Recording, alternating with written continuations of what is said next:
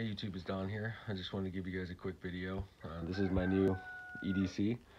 It's a Hellcat RDP. I just picked this up about a week ago, so I have not been able to shoot it yet. But the ergonomics, just the way the pistol feels in my hand is awesome. I think Springfield really knocked it out of the park with this one. Just the price point, what you get with the compensator, the red dot, the capacity, for under $1,000, I think I really don't think there's anything out there that can beat this package. SIG's expensive, Glock, you got to do stuff, you got to add stuff to it. And I just think with, the tritium front sight and the U-notch sight in the back, the Hex Wasp, I think is a good sight.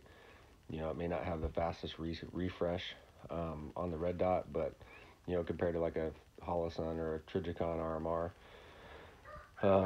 but it's definitely a very robust system with the aluminum frame protecting the lens, and I think it's much better than the Shield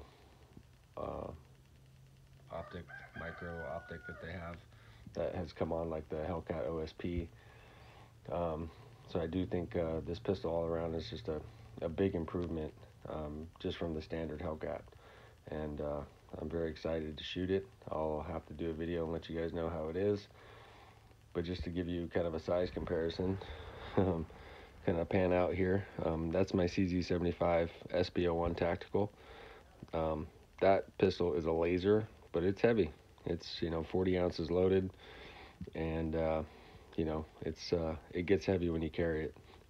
I do have a level 2 holster that I'll carry it in, outside the waistband, of course, but I just needed something much more concealable.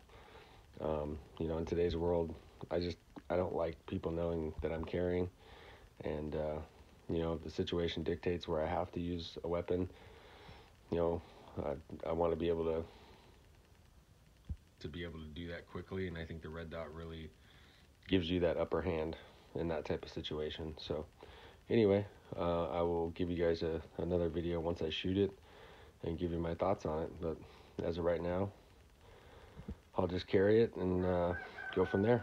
Thanks for watching.